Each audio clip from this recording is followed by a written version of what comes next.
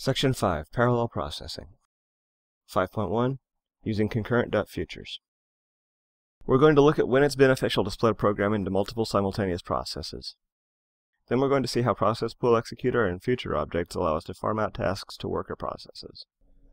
Some programs are what we call CPU bound, which means that the primary factor which determines how long the program takes to complete is how fast the computer can run through its instructions. Interestingly, most programs that we use on a daily basis are not CPU bound. However, for those that are, we can speed them up by breaking them into separate processes that run on separate CPUs or separate CPU cores. This has the net effect of increasing the number of program instructions executed per second, which means the CPU-bound programs run faster. In some programming languages, we can see that same benefit by running multiple threads for a single program. However, as I mentioned before, most programs are not CPU-bound, so the creators of Python have chosen to optimize Python's threading system for the common case, which has the side effect of making Python threads not very useful for improving the speed of CPU-bound programs. Besides, it's easier for the operating system to optimize the execution of multiple processes than multiple threads within a process. So even if threading were a viable option, multiple processes would be a better choice for a CPU-bound program. We've already seen one very low-level approach to launching a process and communicating with it, in our discussion of the subprocess module.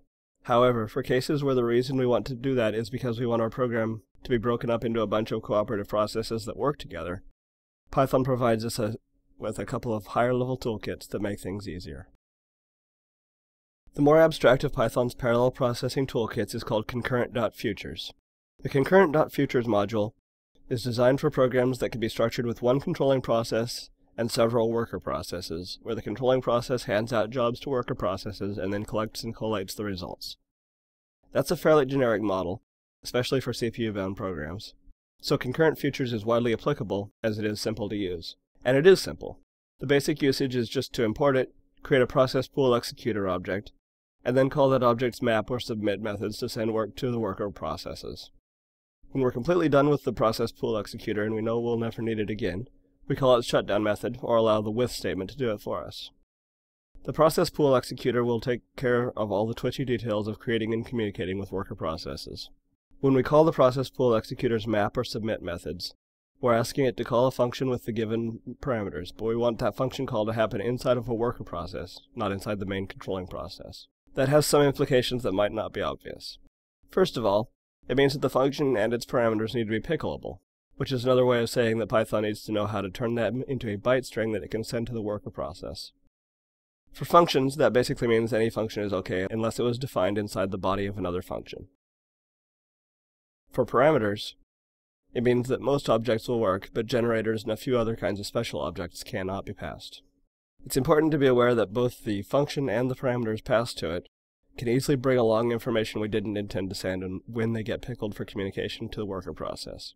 If any of the objects we send to the ProcessPoolExecutor references other objects, those objects get pickled up and sent too. It's entirely possible to end up sending most of the state of our program. That's particularly worth noting when the function we're asking to run is a method of an object.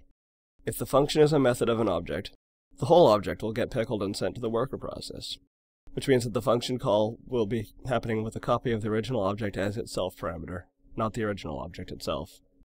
Second, the return value of the function is pickled and returned to the controlling process. All of the warnings about passing parameters to the called function apply to the return value too.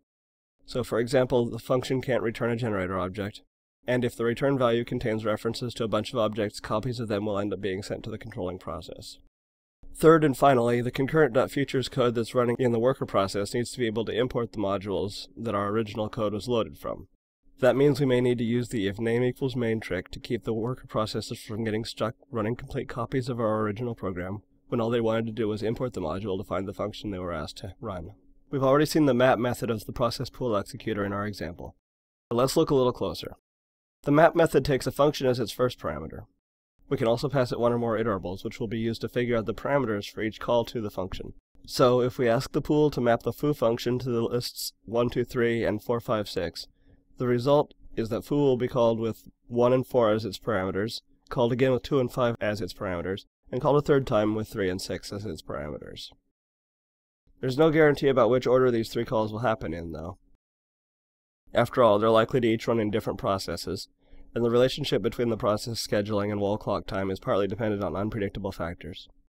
The map method hides that fact by waiting for all the calls to finish and produce their results, and then returning an iterator that over those results in the proper order. Sometimes the map method is too simple. What if we want to handle the results as each worker process produces them instead of waiting for all the workers to get done?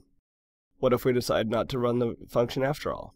What if we want to run different functions in worker processes at the same time? For that matter, what if we want to pass keyword arguments to the function? We can do all that and more using the submit method. Each call to submit translates to a single call to the function that we pass as its first parameter. The rest of the parameters and keyword arguments we pass to submit are passed into the function after being sent to a worker process. So, for each time we call submit, one worker process calls one function with one set of parameters. Submit does not wait for the worker process to finish running before returning. In fact, it doesn't even wait for the worker process to start running the function. And so submit does not return the result of the called function. Instead, it returns a future object. A future object is in some sense an IOU for the result of the function. If we have a future object, we can use it to check whether the worker process has finished running the function, to get the result returned by the function, or even to set up a callback that will be called when the function finally does finish running. We can even use the future object to remove the function call from the queue of jobs that should be shared out to the workers. The done and result methods of a future object are the ones that we'll use the most often. The done method returns true if the job is done and false if it's not. A job is done if it was cancelled, if it raised an exception, or if the job function has returned. The result method returns the return value of the job function if the job completed successfully. If the job function raised an exception instead, the worker process will catch the exception and hand it back to the controlling process as the result of the job. In that case, calling the result method will re-raise the exception so that it can be handled properly, as is foo error in the example on screen at the moment. If we call the result method before the job function is done, the result method will wait for the job to complete before it returns. That can be very useful, but sometimes we don't want to wait indefinitely. If the job isn't done quickly, we want to go on and do something else for a while. In that case, all we have to do is pass the number of seconds we're willing to wait to the timeout parameter of the result method. If the timeout expires without the result being produced, a timeout error will be raised. There are a pair of functions in the concurrent.futures module that let us wait on several features at once. They're called wait and asCompleted.